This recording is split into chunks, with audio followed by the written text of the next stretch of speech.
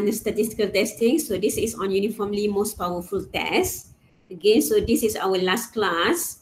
So we already mentioned 2 examples in uniformly most powerful test. Again, the purpose of uniformly most powerful test is you to find the best critical region. So the best critical region of size alpha. Normally we mention to find uniformly most powerful critical region of size alpha. Okay, but certain case uniformly most powerful tests do not always exist. Okay, however, when they do exist, that means we use the Neyman-Pearson theorem. Okay, which is could provide a technique for finding them. So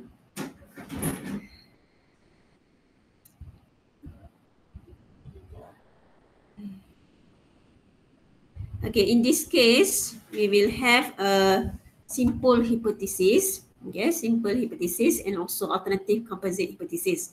You will have your H0 and also H1. Okay, so H0 and also H1.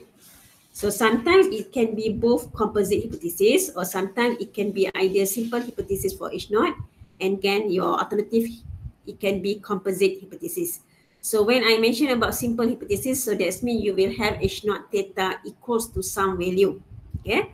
For composite hypothesis, so that means theta less than or equal, theta greater than or equal, or you can have theta less than, theta greater than, or theta unequal.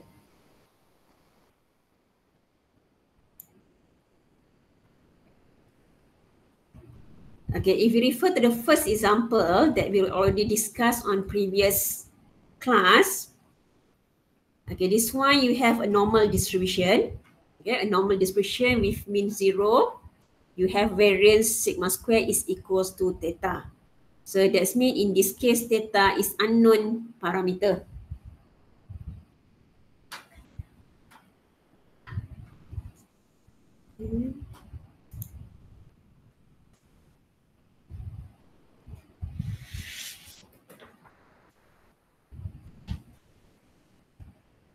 So you want to show that there exists a uniformly most powerful test with significant level alpha for testing the simple hypothesis. So you have theta equals to theta prime versus your alternative is theta greater than theta prime. Okay. So in this case, okay, if you refer back, you have your normal mean 0 variance theta. So first we set up the likelihood function. So it becomes 1 over 2 pi theta to the power n over 2 exponential negative summation xi square over 2 theta. Okay.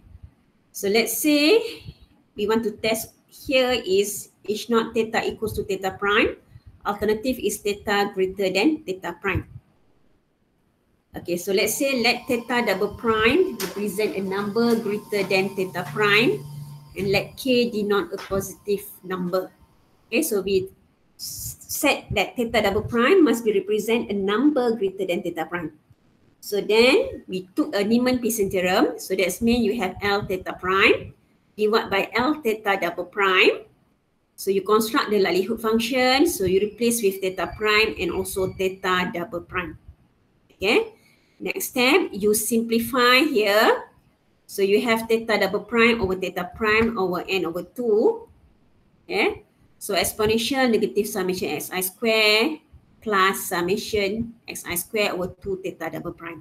Again, third step, you simplify it again.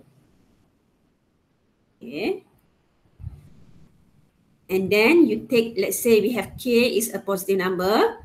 So let your Neyman-Pearson theorem less than or equals to some value of k. Okay. So to simplify, you take ln.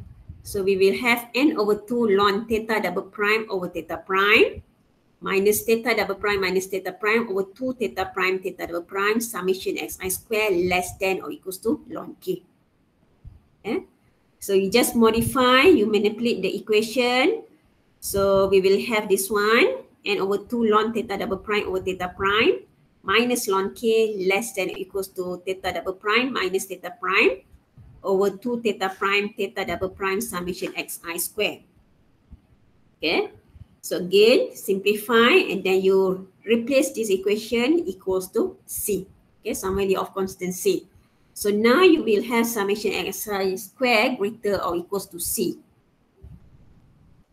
Okay, so then you write the set C is summation xi squared greater equals to C is the best critical region of size alpha for testing this simple hypothesis. Okay, so one more thing that you have to note that you have your symbol here is summation xi squared. Okay, so once we have summation xi squared, so that means it becomes a chi-square distribution. Okay, if your H0 is true, then the random variable summation xi squared. Okay, so normally because we have let's say we have x minus mu over sigma. So but if you have summation xi minus mu over sigma square, then it become chi-square with n degree of freedom. Okay, so but if you have just x square, so that means chi-square distribution and degree of freedom. But since you have summation, so that's why we will have chi-square with n degree of freedom. Okay, so in this case, your mu is equals to 0. Your sigma here is sigma square is equals to theta. So that's why we have summation xi square. When your H0 is true, your theta is equals to theta prime. So in here, I replace theta prime. So it's distributed as chi-square with n degree of freedom. So when you want to write the rejection region, so probability of summation xi square greater equals to C, given your H0, that's mean reject H0 when your H0 is true. So this one is your alpha. So if you want to test, let's say if you have alpha 0.05, so you can compute using your stats table. Okay. So for each number theta double prime greater than theta prime, the argument holds in which this set, okay, this set of your critical region is a uniformly most powerful test of size alpha.